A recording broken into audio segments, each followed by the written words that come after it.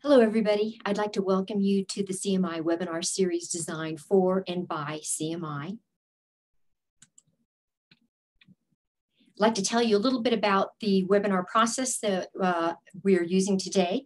First of all, most of these series are broadcast from Colorado School of Mines. Of course, amid COVID, we're broadcast from all over. But if you have a suggestion for a future webinar, we're always looking for topics that are real pertinent to you and your work.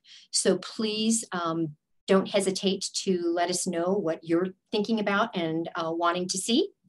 This is a public webinar, and a recording is going to be available next week at the aimslab.gov/CMI. And it is under the Workforce tab, so be sure to look for it there. And I want to also remind you that the presenter would like for you to hold questions till the end. That is, that we'll be answering them at the end of the presentation. But I encourage you, as soon as you have that question, to go ahead and type it into the Q&A place on your laptop or smartphone. It does take a while to get that question in, and that would be helpful to keep everything flowing. If you would, as soon as you have that question, place it in the Q&A bar. I'd like to introduce our presenter today. And Dr. Rickli is an associate professor in the Industrial and Systems Engineering Department at Wayne State University. He received his BS and MS degrees in mechanical engineering from Michigan Technological University, and received his PhD in industrial and systems engineering from Virginia Tech. So at Wayne State, he has accomplished many things, in particular, creating the manufacturing and remanufacturing systems laboratories. And his research thrusts include uncertainty management in remanufacturing and disassembly, leveraging data to innovate decision-making in the digital manufacturing enterprise, and collaborative robotic automation in advanced manufacturing and disassembly systems. And we're going to hear more about that. I'd like to not take any more time from Dr. Rickli. And so Jeremy, if you wouldn't mind taking it over from here, we're looking forward to your presentation.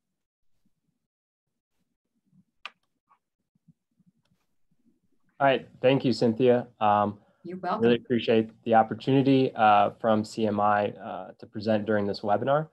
The title of the webinar that I'm going to give today, you can see on the screen, is Automated Electric Machine Dismantling with Collaborative Robotics. And I'd like to spend some time at the beginning of the webinar talking about why focusing on electric machines, dismantling of electric machines, and why it's important to consider that process. And then work that Wayne State has done on the collaborative robotics side to help improve dismantling operations of electric machines. So I want to spend just a minute on electric machines. They're found in automobiles and other larger assemblies, and they do contain rare earth magnets. So there is a supply of this rare critical materials in electric machines in used products. That can be collected, distributed, and sent back to recovery enterprises to be dismantled and to access that material. So that's the reason in the remainder of the talk really focus on dismantling of electric machines. There's a source of critical materials in these devices that can be accessed. So how does this fit within CMI? And I'm going to relate this to some of CMI's main focuses, developing substitutes, diversifying supply, and driving reuse and recycling. So being able to access these end-of-use components, end-of-use assemblies, and extracting material from these components helps diversify the supply of the critical material supply base, but it also drives reuse and recycling. And I'm going to expand on this a little bit more, so we can really define and expand on what dismantling means. So I really want to dive into driving reuse and recycling and what's involved with that processes. And it really shows up in this stage of what I'll say kind of the life cycle of a product or material, where we have extraction, processing components, end of use applications, and then it can be fed back into these stages during recycling and reuse. But what happens here in order to access the materials after the end of use applications, and what are the steps that really need to be done to feed this material and these stocks back into these other upstream sources? And that's where I want to expand on what recycling and reuse entails from the disassembly side and from disassembly research. So on the right here is a figure that tries to provide a little bit more detail into the recycling and reuse side and how to access components. So we have input, supply, production, and distribution and use. And then after end of use, we see discard or core collection. And core collection is the actual process of getting the used components back so that you can do a variety of different actions or end of life treatments with them: recycling, remanufacturing, reuse. And you'll see that if some can go directly to sorting and testing, if the material, the component, if it's not a very large complex assembly, it can go to sorting and testing, or it does go up into disassembly, to where the individual components of a larger assembly are removed, separated, and then sorted and tested to see how the quality is, see what materials are there, and what can be sent for cleaning and inspection, and then what has to be sent to disposal. So disassembly is a very key process within this whole system. And it allows, or is one of the first points of access to critical materials or critical components that can be fed back into the upstream activities. Even after disassembly, there are subsequent steps that need to be followed: cleaning and inspection, fabrication, reassembly, and then testing. But the focus as we go forward, and the focus of Wayne State's work was on disassembly.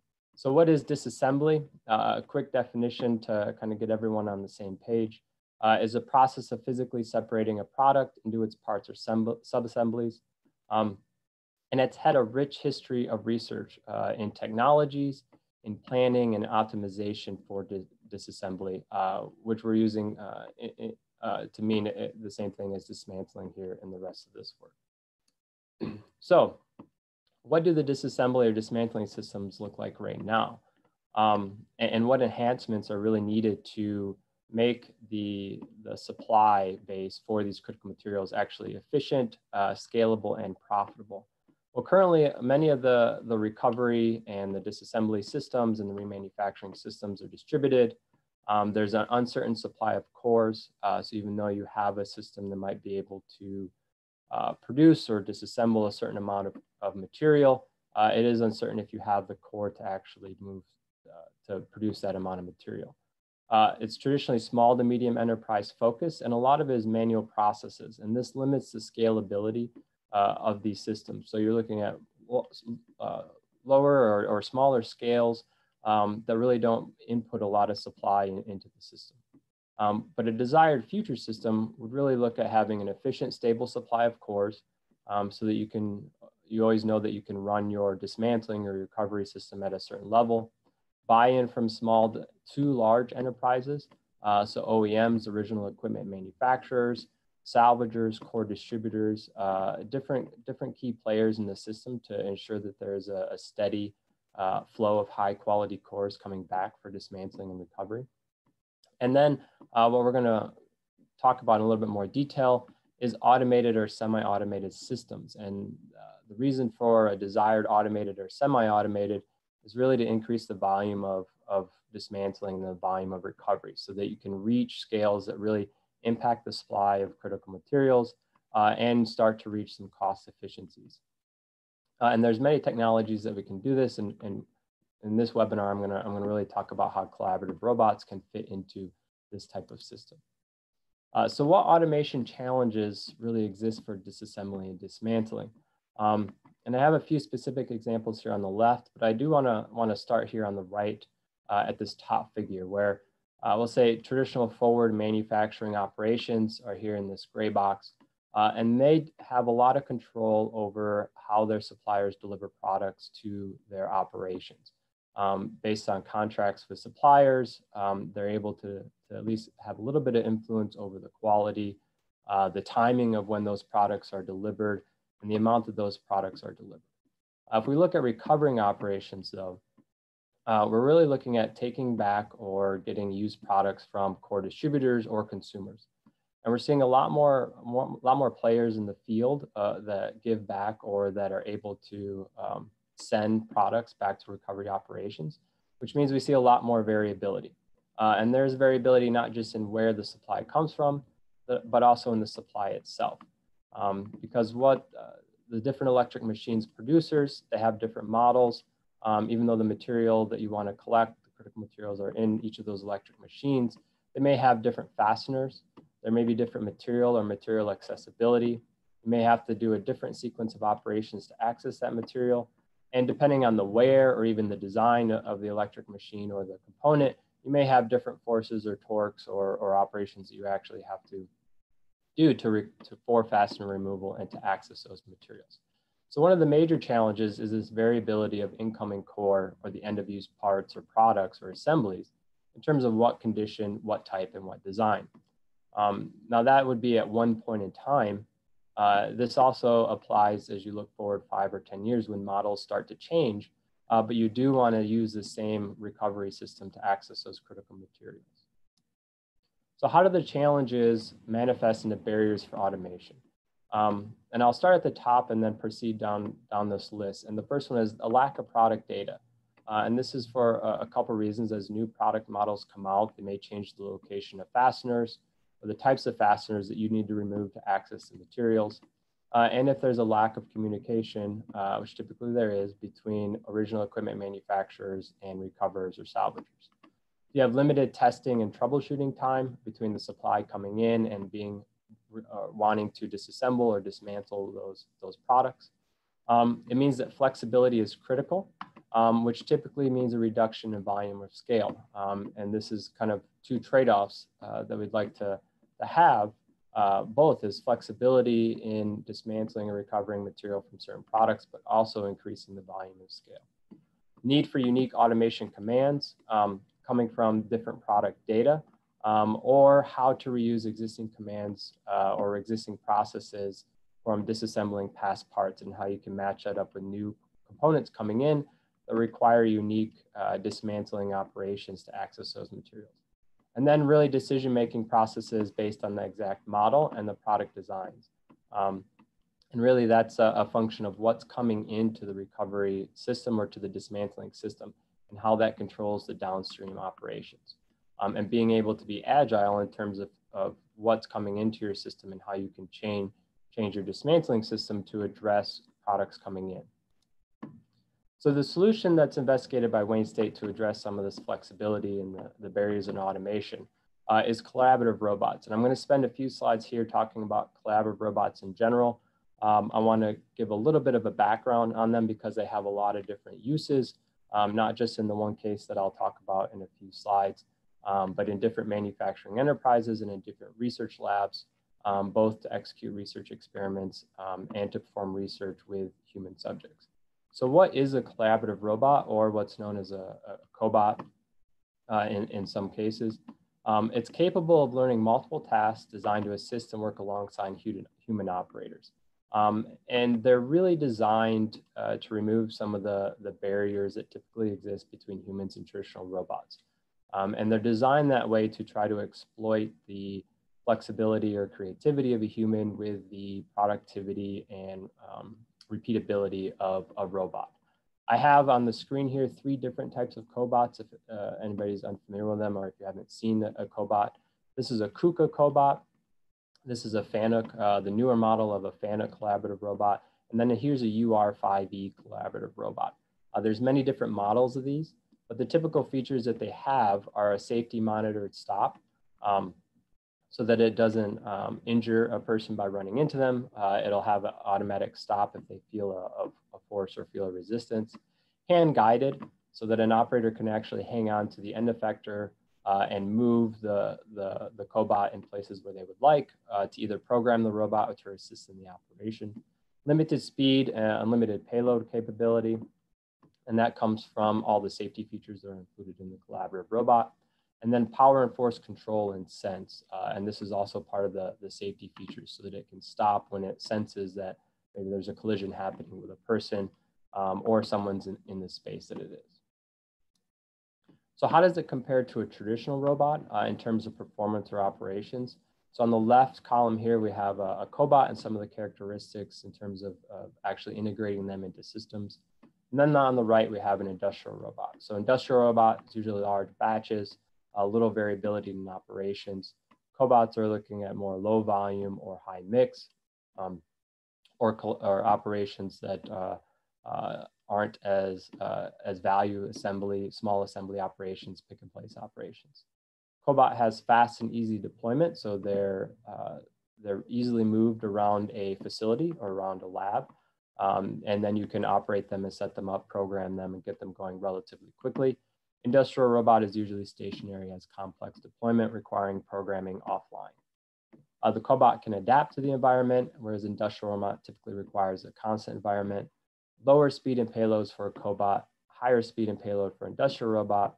Safe and human friendly. Industrial robot requires fences or some stop systems. Cobots are relatively inexpensive compared to traditional robots, looking at anywhere starting at $30,000 for one that you could, 5 kilogram payload that you could move around pretty easily. Whereas the industrial robots usually require a significant investment, both in terms of the robot and the system and the environment that the robot operates. So really the collaborative robot is transitioning kind of how robots exist to or coexist in an environment to collaboration. And it really hinges on shared tasks and workspaces. So you could say just removing the fences. If you've seen a facility with robots behind fences, some of the first steps with collaborative robots are to remove the fences, gain access to that space, and share workspaces with humans. Collision detection to avoid injury to the human, a requirement once you start removing those fences. And then getting to more advanced areas of coordinating actions and intentions. So what is the intention of a human, and having the collaborative robot respond to that intention. So it's almost predicting what the human's going to do in order to symbiotically work with the human in an environment. And active learning. And I will demonstrate or show a little bit of this later on in our results, which is the collaborative robot as a measurement device to learn how the human's operating or to learn how the human actually behaves. And that's not just for maybe interpreting or predicting the intention of a human, but monitoring their performance or fatigue or how they're performing in operation. So a sample of current industry applications for collaborative robots. There's still quite a bit of interest in integrating collaborative robots and a lot of question marks in terms of what are the best processes for collaborative robots. But we have a KUKA robot in the top left, a BMW assembly line, screw driving at a Bentley factory, a cobot for polishing and finishing, deburring and polishing unit here, even for wall construction and masonry, and then material handling to improve some ergonomics. So this would be maybe an assisted material handling process to reduce some of the load on the human. So after that primer of cobots, so a short summary, where does it fit into the dismantling operations? Well, cobots, one of the traits or characteristics that are intended with cobots is flexibility. And that responds nicely to the need for flexibility in dismantling systems to address the variability of products that come into or that flow into your recovery enterprise or recovery system. So we see, when I say two ways for cobots to fit into dismantling. One is a task assistant. So actually setting up a collaborative, human collaborative robot dismantling station to where they're repeating similar tasks that maybe have slight variation so the human can handle the variation, and then the cobot makes it more efficient. Or as a teaching tool. And this is where we can interpret how to disassemble a product or disassemble a part coming in to access a certain material or a critical material, and then reprogram or send that information to a larger scale line. And this is where some of Wayne State focused its initial work on this project, which was how do we extract or how do we use this cobot to really learn how to disassemble a part, and then how can that improve a larger scale line. So that's what we aim to test with our work on FA 3.3.11. This was led by Oak Ridge National Lab, where they're looking to develop a high volume automated line for recovering critical materials from electric machines and other assemblies. Now, Wayne State was under that project, and we were tasked and we aimed to focus to see how cobots could improve the efficiency of this larger line. So we undertook developing a collaborative robot test bench and doing initial testing and evaluation to determine what processes, what dismantling processes might be more efficient with a collaborative robot, and then how a collaborative robot might be used to learn or capture dismantling information that then could be translated to a larger scale line. So what we really aim to do is see how we could incorporate these humans in the loop between new core supply coming in and the dismantling, planning, and dismantling operations. And I'm going to dive deeper into the actual training platform or the training workstation where a human and a collaborative robot work together to train a large volume line. And that uses the human judgment in terms of what parts they're seeing in a product for dismantling, the separate actions for dismantling, and then recording those motions and that data with the collaborative robot in order to determine relatively quickly what processes are required for dismantling, and then where that information can be sent in the large scale dismantling line. So it's really to train and adapt the process quicker. That was our aim.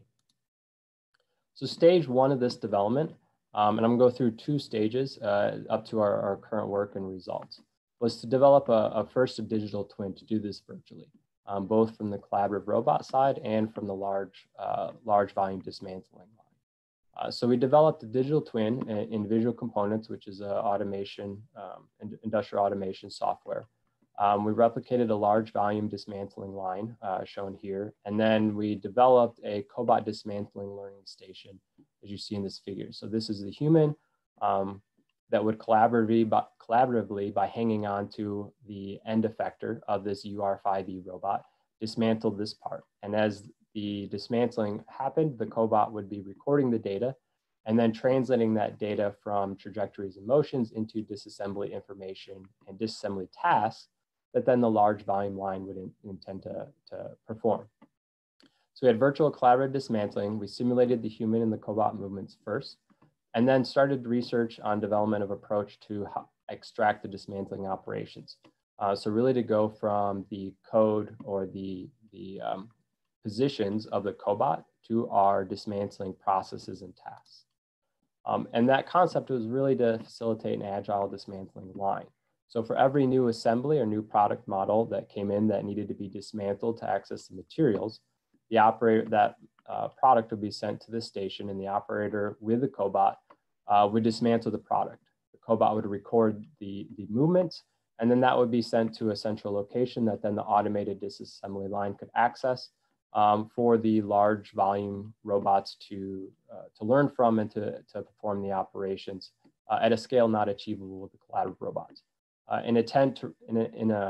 Intended to really shorten the time between when new models come in and when they can start being fed through the system to start extracting the materials. So the approach would be first the human to cobot. So this is where the dismantling trajectory is extracted. The sequence and the operations are recorded at a station here. And then the second is the cobot to the digital twin, or where the cobot would then translate the data into disassembly motions, disassembly tasks, and that would be stored in this digital twin here. And then the digital twin can be used for simulations if you have different schedules coming in, or you want to simulate to see what sort of volume it could output from the line. But also a large scale automated line would then be able to access this digital twin to pull the disassembly instructions and disassembly tasks for specific parts. So if R1, robot 1 knew that a certain model was coming in, it could automatically determine and extract what motion R1 had to perform to do the dismantling of that product. And that could rapidly change for different products. So if R1 was dismantling 4 or 5 different product models in a day, it could immediately access those programs that were developed by the cobot training station. So this is what the entire system looked like. And Wayne State, we started to work on the first pieces of this, which was how do we really extract the disassembly information from the cobot training station. That would be the first step into executing this system. And it's a non-trivial task because what you're collecting from the cobot is just trajectories. So we had to develop a way to input the human judgment side into that. and then to determine how these trajectories really translated into disassembly motions. So that was our first task that we decided that we were pursuing, both from the virtual side, and then in the next few slides, I'll get into the actual experimental side. Was translating this motion and identifying the dismantling actions. So we started with two dismantling operations, a pick and place, so removing a part or a component from an assembly, and then unscrewing, so a typical fastener. And so this was formulated as 3-point locations and one human variable. So the human variable would be able to tell when the pick and place occurred and when it ended. So we knew that that was a disassembly task. And then all the locations in between that, that input from the human would tell us the motions that had to be done to do the dismantling action. So gripping approach and retraction, and what rotational movements, or if we didn't have any rotational movements, which you wouldn't have with a pick and place. And then on unscrewing, we had a 3-point locations and one variable, which was the human indicating that a disassembly task was happening. And then again, all the points in between, all the trajectories in between, the human indicating a disassembly task was happening, would determine the trajectories that we would have to use to develop the actual disassembly processes or dismantling processes. So this would be non-rotational in this case during our initial developments. And so I'm not gonna dive into detail on what these variables are too much, but we'd have some output data from this cobot and human dismantling operation represented by S. And then from that overall data, we could determine the direction and the displacement and the vectors, matrices as M and D. And then from there, we can convert them to the actual trajectories required for disassembly and classify what disassembly action was taking place. So at the end, what our objective to get in this first task was to say, here we did dismantling with a cobot and human. These are the disassembly or dismantling tasks that were done. And these are the motions that need to be followed to do that. And with that basic disassembly or dismantling information, we could translate it to large volume robots so that they knew what motions to do when a certain part came to them. So that was stage one, was the virtual side. And while we were developing that simulation, we were also developing a physical test bench with a collaborative robot, the Universal Robot 5E. And our aim after the virtual side was to replicate these experiments using an actual person, and then record the data from the cobot and apply our methodology to test and evaluate what disassembly information we could really learn. So this was a physical operator and the cobot. We had subroutines and main routines from the disassembly side.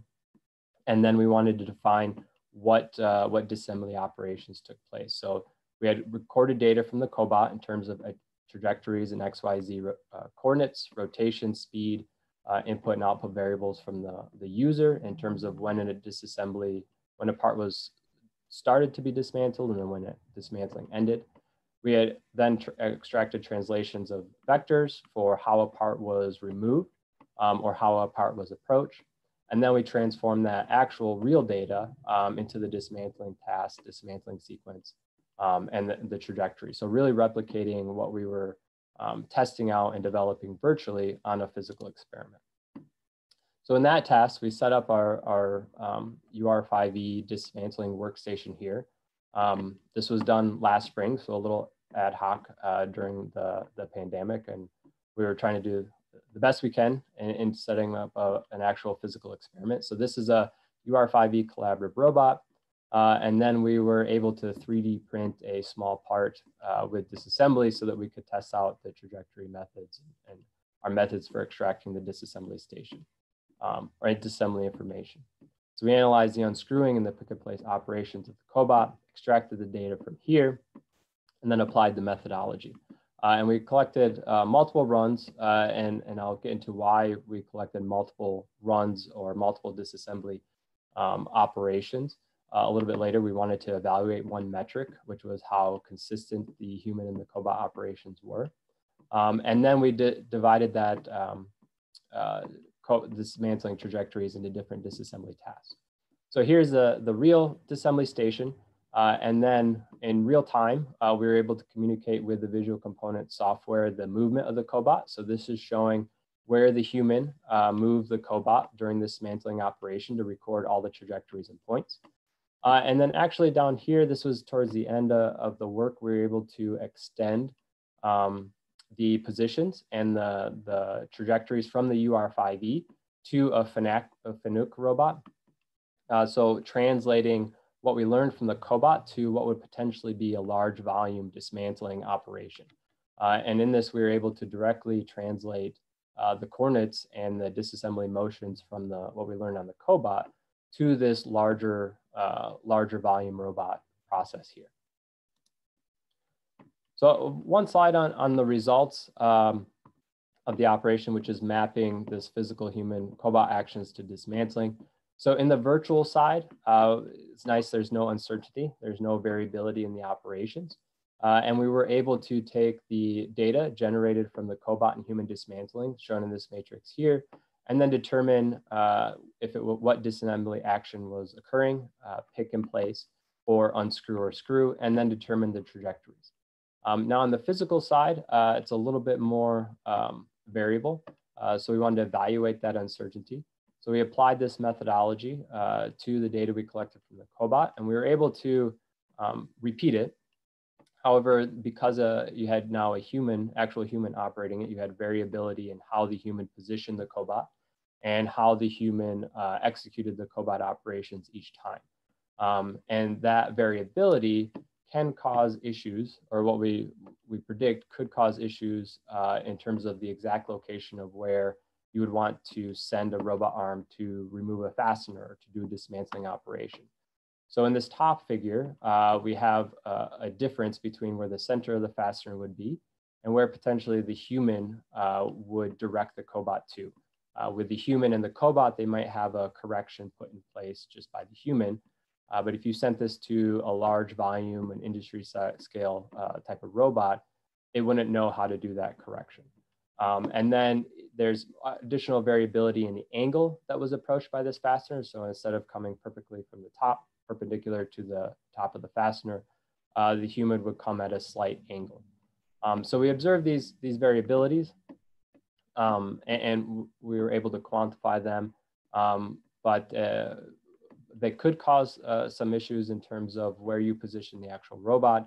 However, there are some potential solutions, such as forecasting where the model came from, forecasting the position, or applying some other algorithms to correct these variabilities from the humans in the cobot learning station. So this is where Wayne State, this is as far as we got. We were working on the project from summer 2019 to the summer 2020. And then the project is no longer going on. So we made it about this far to where we developed our cobot dismantling workbench, and we're able to initiate some results on reprogramming a large volume line and making that connection between the collaborative robot learning station and the large scale dismantling line, and then also evaluating some variability in a human cobot operation, which would be contribute to if you're developing a cobot human dismantling station within the larger volume line. So performing multiple fastener removals for different products with a cobot and a human. So what we learned, initial results, I think we indicate that cobots have potential benefits, both for flexibility of a dismantling station and in capturing disassembly information that can be communicated to a larger dismantling line or a large volume dismantling line. At the current stage, we weren't able to conclude the economic or throughput benefits. This was our next, real sort of next steps was to, on the physical test bed, evaluate the performance of repeating a dismantling task for a specific electrical machine to determine the benefits of using a collaborative robot first in the station, and then testing out how we can reprogram or what we can do with the dismantling information that we learned from the collaborative robot station. But we were able to develop the test bench with the collaborative robot and the initial dismantling, initial methods to translate the human cobot dismantling information, so that we could proceed with this work if we were to go to the next steps, which would be First, integrating our virtual dismantling line with our physical experimental cobot learning station. So with visual components, we can have sort of a cyber physical system to where what we do in the physical cobot learning station, we can visualize and send to the simulation to see how it might change the actual dismantling. Simulate for throughput and flexibility to really evaluate those metrics, and then fully incorporate or address the human variability aspect. This is both from using the cobot, human cobot dismantling station as a way to plan your dismantling operations. And then in terms of evaluating a disassembly station, we really had the setup to do that, but then the next step would be to select a specific operation from electric machine dismantling, and then fully evaluate the benefits, if there's benefits of the collaborative robot in that operation. So I'd like to thank Critical Materials Institute and Oak Ridge National Lab. It was fantastic to collaborate and work with Tim McIntyre and Jonathan Harder. So this work is appearing in Presidia Manufacturing, not Presidia CERT, from the Flexible and Automation Intelligent Manufacturing Conference, which was 2020, now expected in 2021. And then really acknowledge PhD student Joao Paroli, who really spearheaded a lot of this work. So thank you. I guess we'll open it up to the questions now, or the question and answer list, Cynthia. Yes, I want to thank you first, Jeremy, for such a great presentation. And it's really interesting how you outlined your work with Oak Ridge for the focus area 3. I really appreciated how you immediately said the emphasis on driving reuse and recycling, which perks up everybody at CMI's ears here, and then immediately made the connection onto how this would be, this is an important experiment for the Critical Materials Institute, as it takes it immediately into manufacturing and industry. Any results further that you might find with this cobot effort. Very interesting work. Again, appreciate how you took us all the way through to the successes, and then also next steps, which we hope that these next steps get to be accomplished, because reuse and recycling is really a very important part of CMI's contribution to industry. So thank you very much. And it looks like you have a couple of questions ready to go.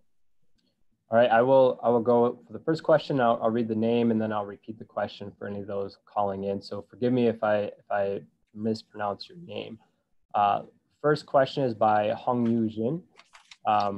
What products or components will be ideal for cobot dismantling? I'll answer this one from a couple, kind of two directions. The first one is if the cobot is integrated in the dismantling line where it's doing repeated operations over and over and over again, then it would be lower payload products. So you couldn't do anything that's very large. And you would have to have a force or a torque that could meet the specifications of the cobot. So you're looking at maybe fasteners on a product and then after those fasteners are removed, it might get sent to a different machine to do the rest of the dismantling. So because of the cobots are limited in payload and speed, you have to take that in consideration for different products or components of those products. So I hope I answered that question. If not, please type a follow-up question in the chat. The next question from Daniel Gunusar, what advantages of automated remanufacturing is needed to justify the cost of cobots? So for example, what speed is needed over human-only operation? Again, I'll try my best to answer this one from a couple different directions. So cobots are relatively inexpensive. You can get 30 to, if you get the larger payload ones, you're looking at a lot more expensive. Something like what we had was around 30,000, but you would want a little bit more payload. And so the advantages in speed would be one, and then flexibility would be the other. And quantifying that flexibility, I think, is a challenging, or would be an interesting question to really get to, which is what we aim to do, or what would be some of the next steps in the work. For the speed, that is also something that we didn't get to in this work, but we had the workbench set up to really evaluate that. So in the next steps that we wanted to do with that cobot human dismantling station was pick a process and really quantify what the benefit would be from the cobot only, human only, the cobot, and then fully automated in terms of maybe a robot with a vision system that's doing a lot of calculations or learning to do that operation versus a human who can do it right away, and then the in-between with the human and the cobot. So I don't have an exact number for there, but I know speed would be one, and the flexibility would be something we want to evaluate as well, especially with the cobot and human, if it's acting as a learning station to send information to the rest of the dismantling line, what flexibility it would have there over a human dismantling the product and then reprogramming the line manually, or what advantages or disadvantages it might have from a fully integrated line with complete vision systems everywhere. So we have another question, Jun Liu.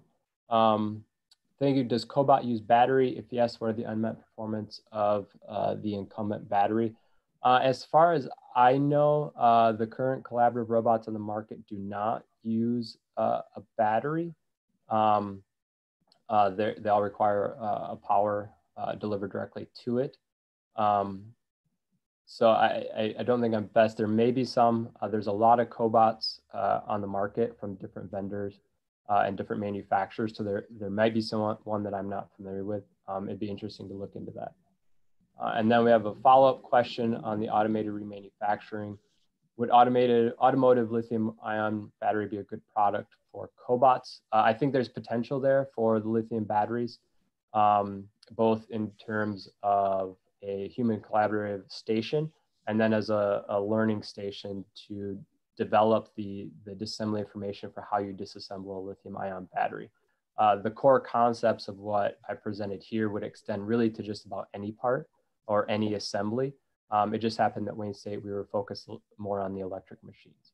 But the structure and the framework that we worked on could be applied to really any part to capture the disassembly information.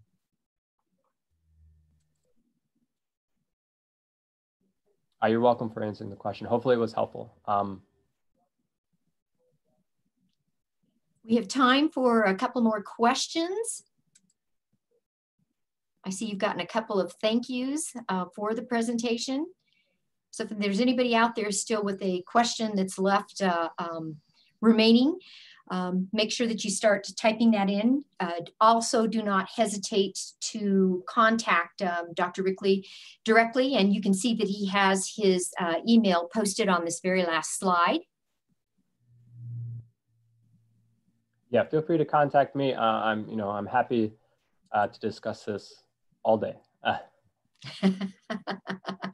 Any last parting words for the audience here? Anything else that you've been seeing what this can be connected to, or? Yeah, well, we'll say a couple last words just generically on collaborative robotics. Myself and a collaborator at Wayne State, we have another project where we're working to develop learning programs for community colleges to develop collaborative robotic programs. Because there is a lack of certification, a lack of workers with the skills to use the collaborative robots in industry. And through that work, we've had a lot of interesting conversations, and we've received a few requests and a few questions from research laboratories on integrating collaborative robotics for their experiments or some of their operations. So there is applications for collaborative robotics, not just in the dismantling side, but potentially in research experiments as well. Part of the reason they're getting looked at from research labs is because they're relatively lower cost and flexible. You don't need to have fencing. You can integrate them into your lab a little bit easier. And the other part where I think collaborative robots are seeing a little bit of interest is in really as a measuring device for how humans operate or how human performs a task. So we showed a few measurements on the variability. There's been some interest in using the collaborative robots to measure, how repeatable of a task are you doing, or how much expertise do you have. So while we really studied their application to dismantling. There's kind of a widespread application of collaborative robots, and I'm happy to answer any questions as best I can, or maybe direct you in the right question, the right area. If you have an interest in the collaborative robots or think there might be an interest in another aspect of your lab or research. Great. I want to thank you again for an excellent presentation. And I think you can see how economically the advantage of using a cobalt plus the efficiency advantage of using a cobot, not cobalt, a cobot, would be for extracting critical materials. And so indeed, I hope you get to continue the work, and thank you for sharing this great information. I want to thank the rest of the audience for attending. I want to remind you that the recording will be available next week at aimslab.gov/CMI under the workforce menu.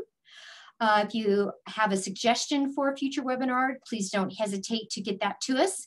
And the next webinar will be on December 9th, A New Path Forward, Using Machine Learning to Design Lignins and Predetermined Selectivity. Going to be presented by Mary Lou Perez Garcia from Ames Laboratory. And of course, as always, the details will be in Critical Times and at our website. Thank you again so much for attending.